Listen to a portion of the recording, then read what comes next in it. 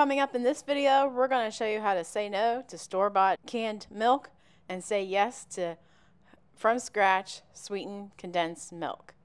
We're going to show you step by step and what not to do, show you how easy this milk is to make for your ice creams, your fudge, your cheesecakes, and much, much more. All you'll need for this recipe is 1 quart of whole milk, 1 cup of sugar, and 1/4 cup of sugar. Combined the quart of milk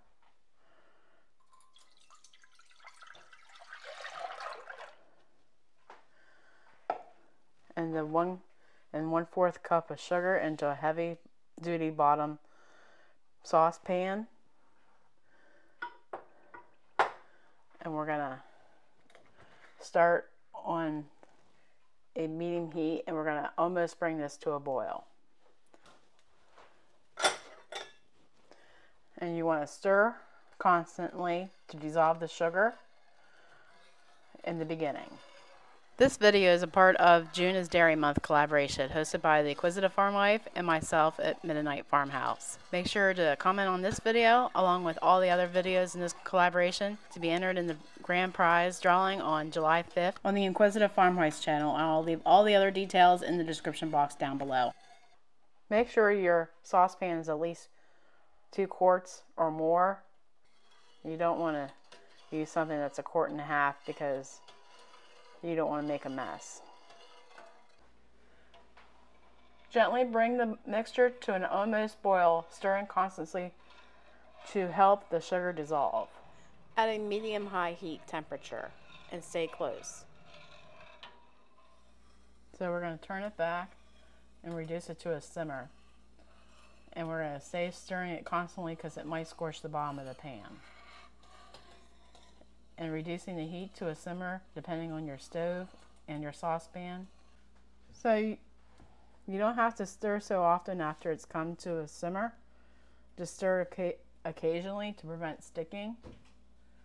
And you want to simmer on low heat so that the milk doesn't curdle and the sugar doesn't get gritty on you. So make sure you keep your temperature as low as possible to maintain a nice simmer.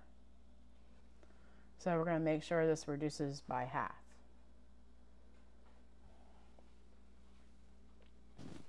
So you want to have this on a temperature like you would be reducing tomato sauce to can. You don't want it on low, but you don't want it on closer to medium. It's just enough to get it to reduce.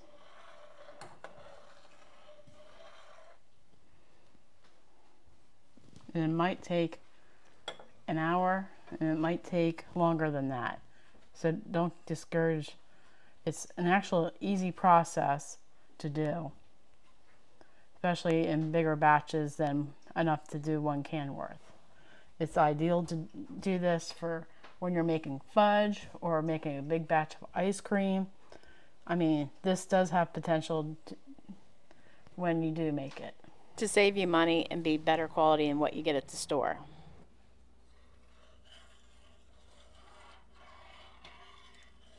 Notice how it's not white anymore?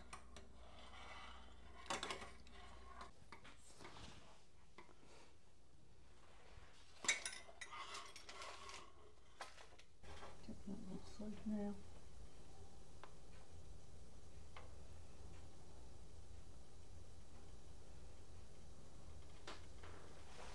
Getting there. So near the end, it's going to want to bubble up and might bubble over. So you really got to keep an eye on it. And we're about 1.5 hours in to this project of watching it simmer.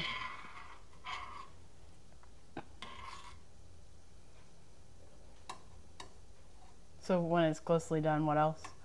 It's going to start gelling like jam. Sort of. Yeah, I guess you would say that. Yeah, you could probably say that.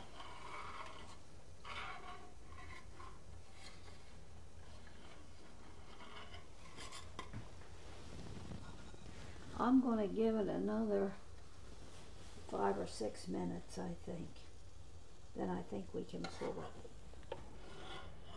You have to stir it more frequently now because it will start to boil up if you don't. They'll come clear up to about here. Mm-hmm. But you can feel it's thick.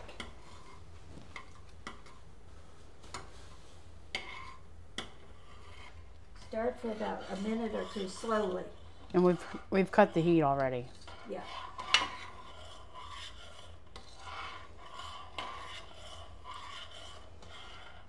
So why are we stirring it?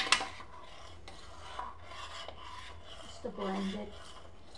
Blend it together and make it creamy. Is it that stuff bubbling? Yes. Okay, I think you can pour it in your jar. Not to use a plastic funnel. No, just pour. Should pour nice.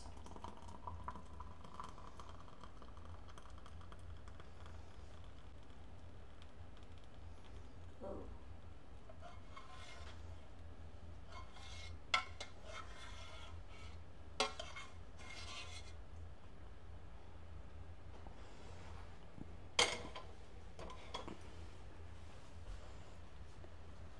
So you want to put a lid on it.